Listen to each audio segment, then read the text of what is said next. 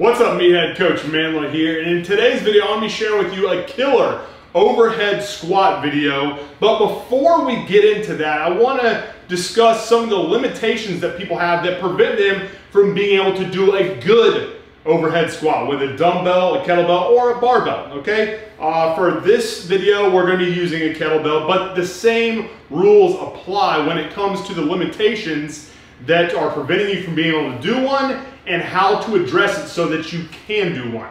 When it comes down to it, very seldom is it a question of your strength. 9 times out of 10, when someone can't do a good overhead squat, it's because of limitations in their ankle mobility, their core rigidity, their thoracic spine mobility, and their shoulder stabilization, okay? So if you look at the overhead squat, you have to maintain everything. You have to keep your core tight to stabilize your spine during the movement. You've got to keep that thoracic extension that prevents the weight from coming forward here into that thoracic flexion. And you have to have a good stabilized shoulder girdle. On top of that, at the ankle level, if you have tight soleus, tight gastrocnemius, you're not going to be able to get to the bottom of it. So what I want to share with you today is just 2 really simple things you can do to work on those so that you can get into a good overhead squat position. All right, first things first, we're going to do, and this is just going to be, like I said, a very brief, abbreviated warm-up. This is going to be my Mace 360s. This is going to be good for core tension, getting that good rigidity in your core, stiffening up to stabilize your spine, and also get good thoracic spine mobility as well as shoulder stabilization. All right, so we'll probably do about 10 per side. I've been doing these lately and absolutely love them. Everything up top just feels better when I do these before any workout that I do. Just everything just feels more integrated. Everything just feels like it's working as one cohesive unit. Don't have any shoulder pain. It's just a great overall piece of equipment.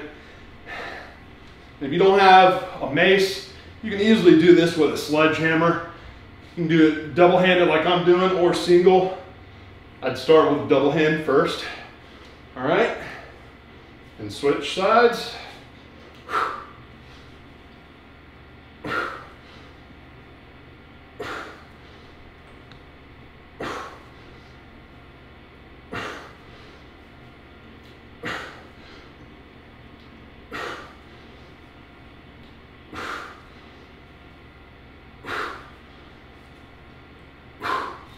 Good. All right, those, like I said, great for kind of priming your core, getting that good, that upper body kind of warming up, priming that you need to get that good thoracic extension, good stability in your shoulders so that you can hold that weight overhead without it drifting forward. All right, then we got to address everything down below. We got to address the ankle mobility. And that's really simple. What I like to do is just kind of rock back and forth, kind of pulsing right here.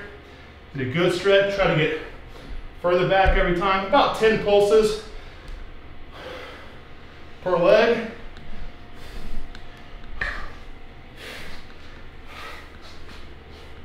Try to get that heel on the ground. You'll feel it stretch the soleus and your calves. This is what allows you to get into that good overhead squat position without, let's say, having to rely on having a lifting shoe maybe with a wedge. Not that there's anything wrong with that. They're great, but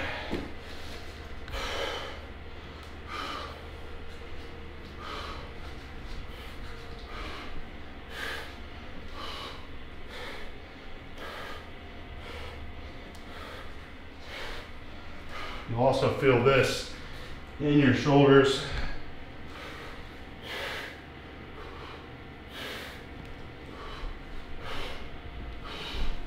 All right.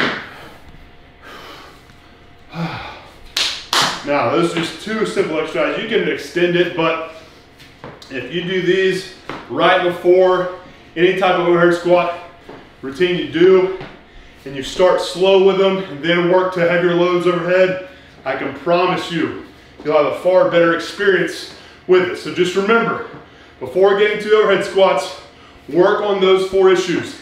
Ankle mobility, core rigidity, so do a good core priming exercise, good thoracic spine mobility, and also shoulder stabilization. So address those 4 things and I can promise you will have a better experience with the overhead squat. Now, if you can't do it even after that, maybe just get used to being able to squat with weight overhead by doing an overhead box squat. Start with a little bit higher box. Once you get more comfortable, drop the box down till eventually you feel like testing the waters with doing a regular overhead squat. But yeah, address those 4 things, do an overhead box squat, you still can't do it, and then progress over time to going lower and lower with the box until you feel comfortable enough to do the overhead squat itself. Now, let's get to today's kick-ass overhead squat kettlebell circuit.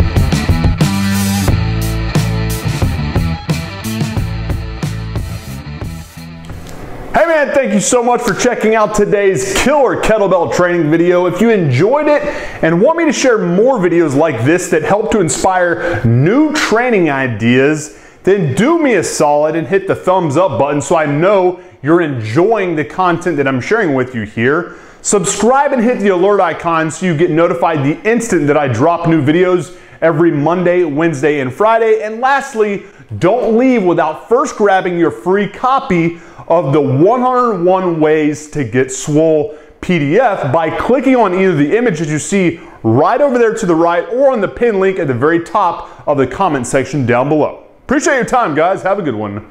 MANdler